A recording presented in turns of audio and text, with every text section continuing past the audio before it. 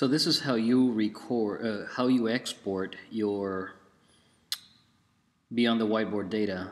So you're going to log into Beyond the Whiteboard, and you're going to go to your calendar, right? This is where you're going to be at by default. Let's go to Workout Posts.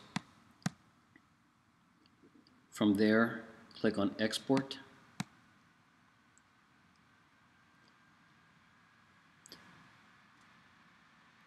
This will generate what you need. As you can see, it started downloading down here. It's called a data CSV. You can't see the name of the file itself because I have it trimmed, but it's called data CSV, and now it's downloaded to my computer. That file is a comma delimited file, so it's going to have all the fields for all your information and all the entries. You can import that into almost any database program that will allow you to import using CSV, which is almost all of them. And I'll have to look at Zen Planner and see if they allow that import inside of Zen Planner.